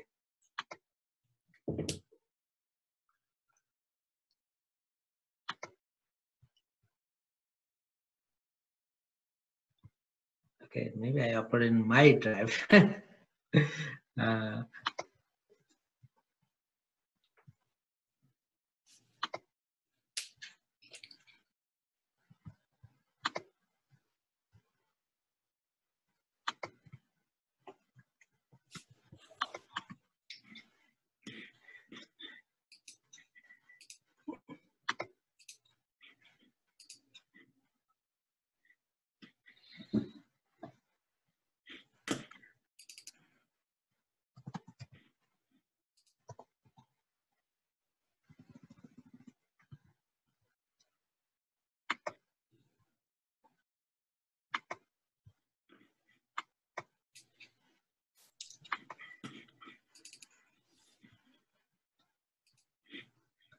Okay, I made it public, and I think you can, and I'm pasting the public link, so you can directly download from here, and everybody, other people can also download if needed.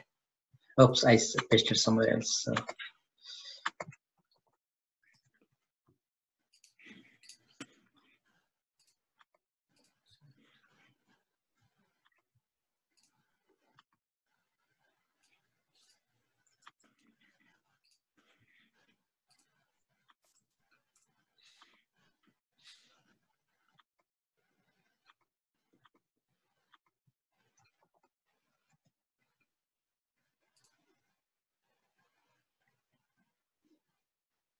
We don't need .bai file. Dot BAI. Oh, I just sent that one now. So that is the BAM, and by is here. Okay, seems like yeah. So there is some answer from Roshan Sharma.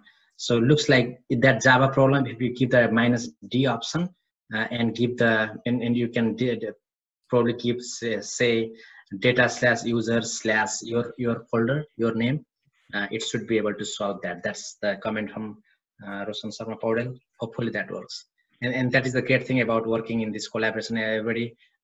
So we always learn something new.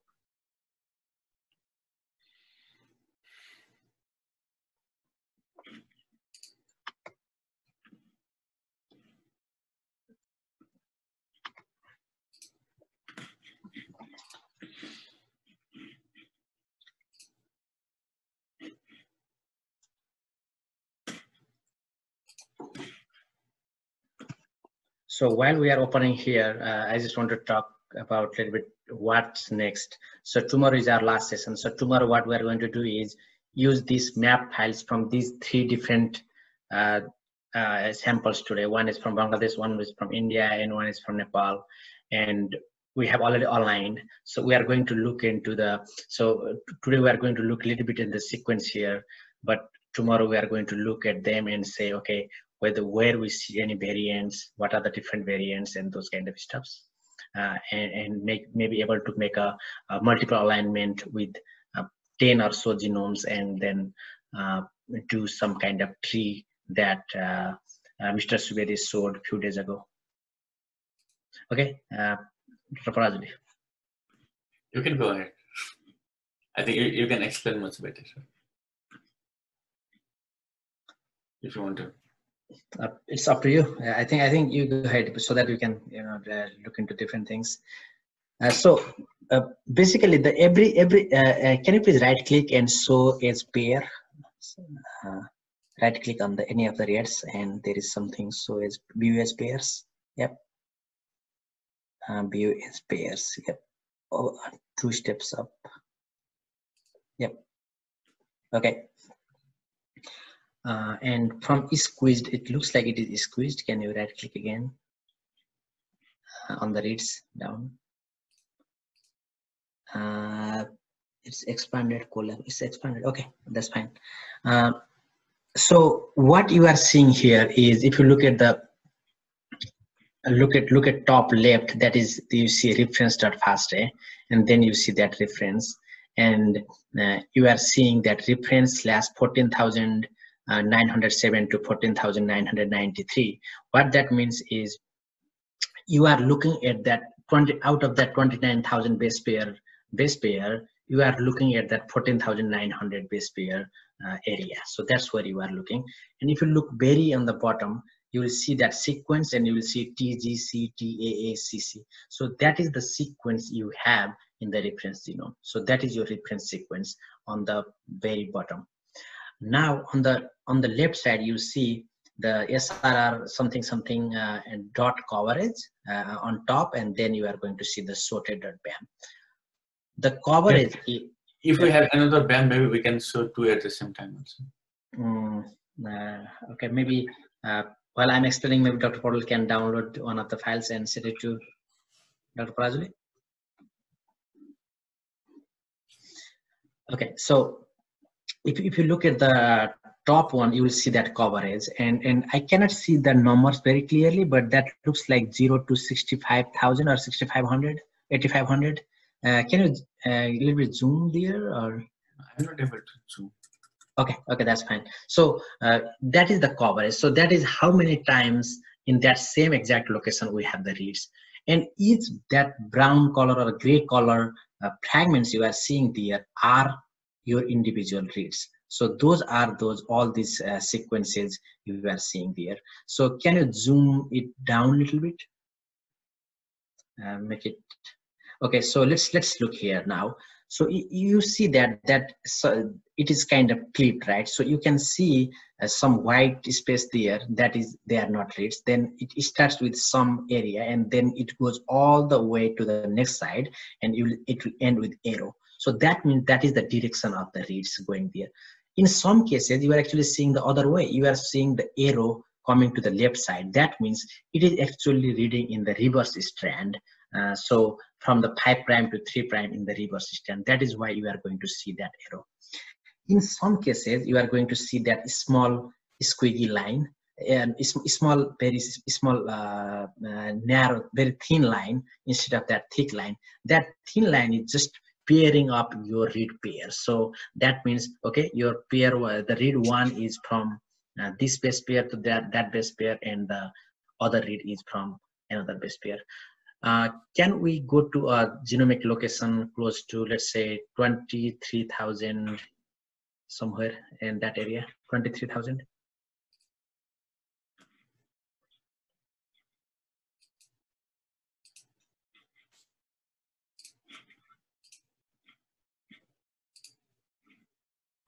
Okay, can you look at this much zoomed? So now you can see very clearly those small, every box are those reads. You know, what you are seeing, those every box are reads, and you see those different colors, green, blue, and red.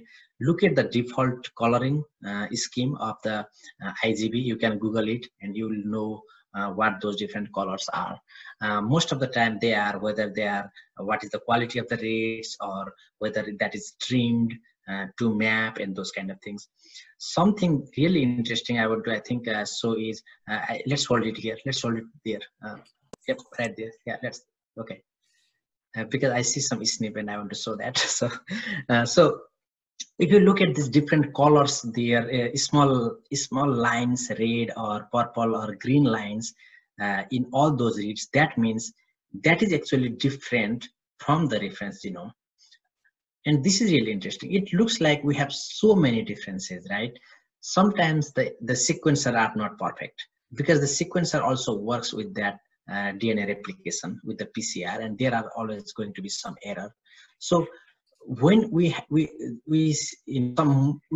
sometimes we see a lot of those errors, and out of this, let's say this was in a depth of 5,000, and we see only 1 or 2 places we see, instead of A we see C, or instead of T we see G, we kind of know that that may not be the true mutation. So that is why a lot of those random different color small lines you are seeing, the red, blue, those are just A, T, C, or G, those different colors.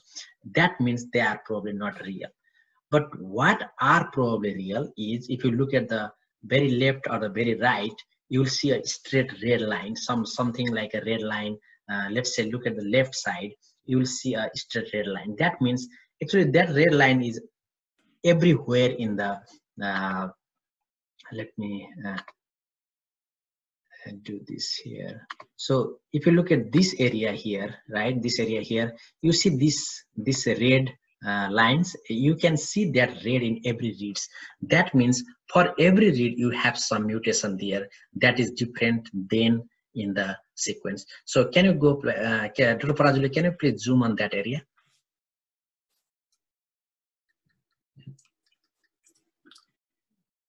Which area?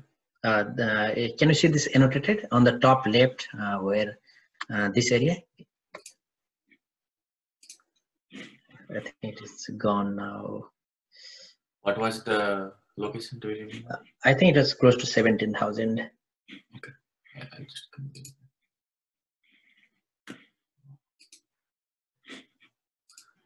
Zoom out first.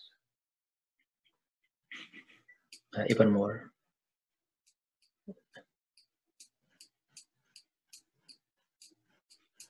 Yeah, I see one there. Yep.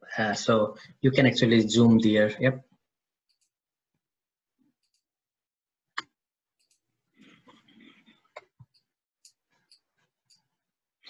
Yeah, even more. Yeah, this is the maximum. Yep, that's great. So now you can see that in the reference genome, at that place it was C. If you look at the top and down, but you are seeing T in almost all the reads. That is why you see this T over there.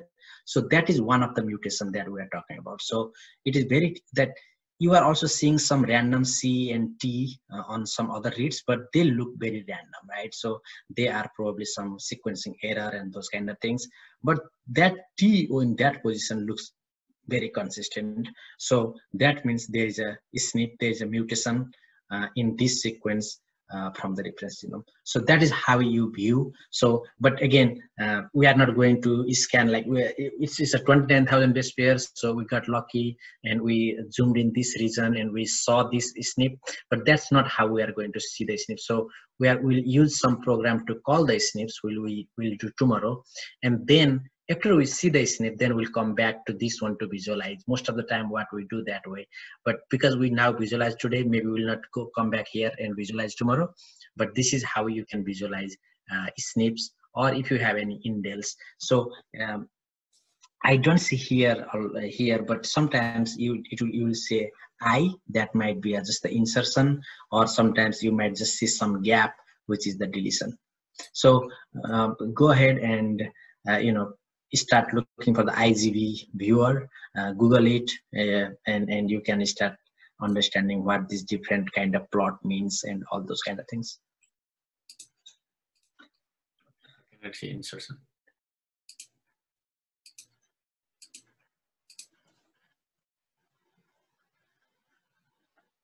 Okay, thank you, Dr. Parajuli. So what time is it now? Okay, it's 11:09, so we have 5 more minutes. So if you have any questions, please let us know. And any comments from Dr. Paudel, Dr. Parajuli, Mr. Subedi? So for those who want to check out IGV, I have posted a link on the chat box if you want to go ahead and download that, and you can use your BAM files to visualize it later.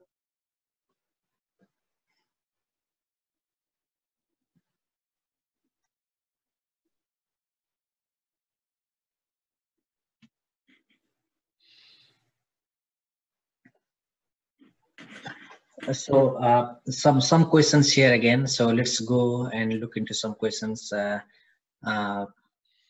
So first, seems like the last QC report. So that's great.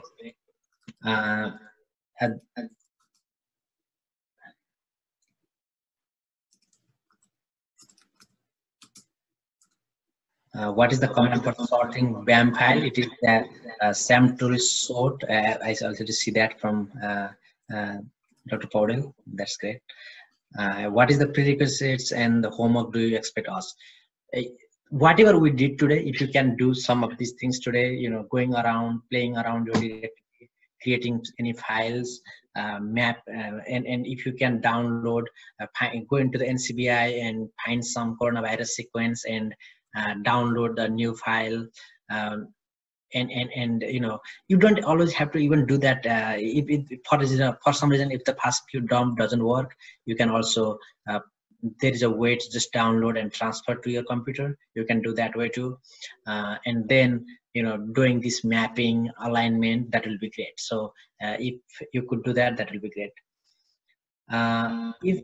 If FastQ report is not good, then what should we do? We should just ask the sequencing company to sequence that data again. Most of the time that is the sequencing, that most of the time it will be the sequencing problem rather than the library problem. Sometimes there might be library problems, and you know, we have to regenerate the data. There is no fix. The other thing, sometimes what people do is, sometimes out of the 400 million flow cells, in a flow cell, 400 million different cells in the Illumina, maybe half of them might go bad and you might still use 200 million reads. So in that case, there are some programs called FastX Clipper, or what are the other, FastFee, some programs which can actually filter your reads by the quality. Yeah. Tremomatic is another popular one. Which one? Or Tremomatic. Yeah, exactly. Tremomatic.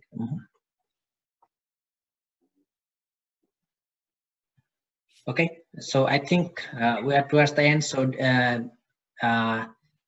you want to add anything here?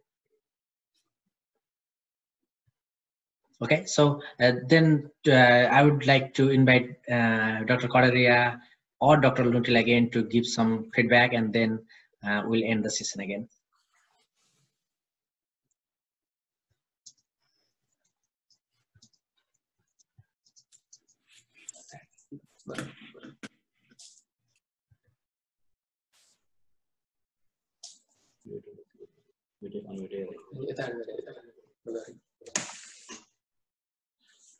Okay.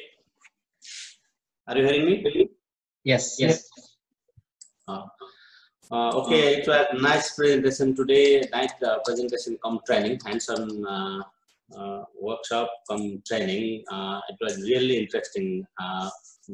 Before I was advocating about bioinformatics in Nepal, and then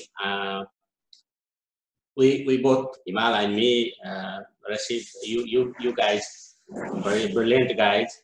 You are doing this sequence analysis, or almost you are genome scientist.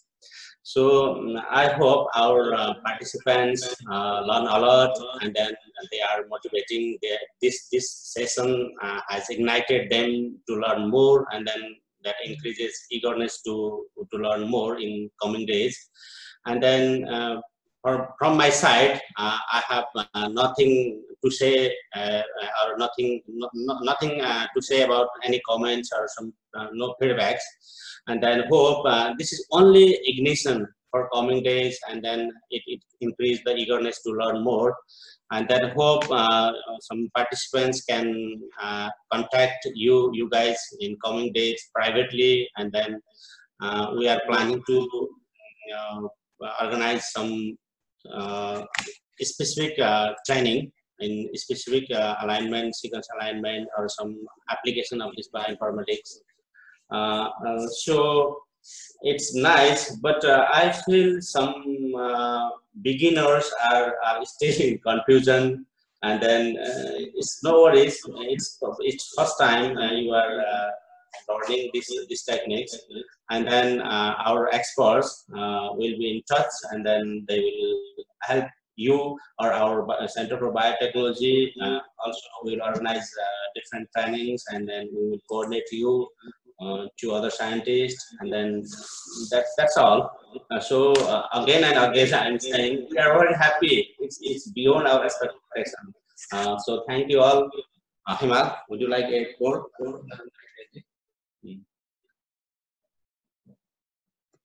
Okay.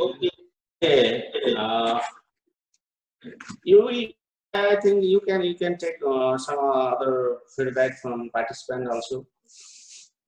Okay, so thank you, Dr. Acharya. I see some of the comments still there. Is the host server available throughout the day? Yes, it will be on. So keep on practicing. It will be on. It will be even on at like 2-3 days after our session is ended, and then you can always ask us any questions here. So any of the moderators here, you can ask questions.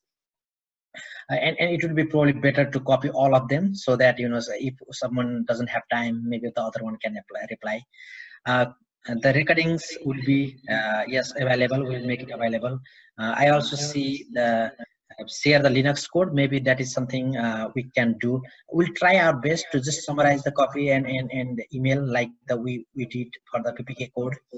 Maybe just the codes today. We'll try to do that as soon as possible. I think other than that, again, we are really encouraged, and this is way we don't expect someone to start Linux today and do a export in the bioinformatics analysis tomorrow, right? But you have shown that it can be done. We already see more than 15 or so people have the SAM or BAM files in their folders. So that is really encouraging. So I know for sure, like a lot of us here, we have probably we some of me, like for me, I may have done this for maybe 10 years now, or some people have done it for 2 years, or some people but just for a month. So don't worry, you just need to know 10 commands, and then you need to know how to Google. The main thing is just don't blindly trust on the informatics and the computer. The key is, the problem here is not the bioinformatics course and the commands. The problem is actually your understanding of the biology. So understand your biology, understand your biological problem, understand what is the problem you are trying to solve. Bioinformatics is easier. So the biology is the harder one. Understanding the biology is hard. Okay, Ananta. Yep. Okay, Ananta. Yep. I would like to one thing. So what about our certificate distribution policy? Would you like to say something? Yeah, sure. I'll let Dr. Paudel talk about that one.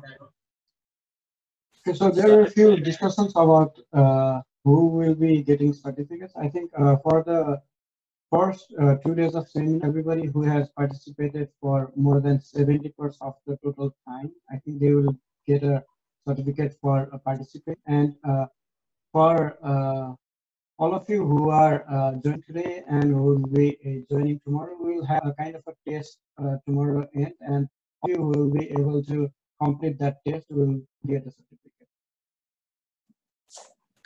Yeah, I think we will send some questionnaire or some for feedback collection.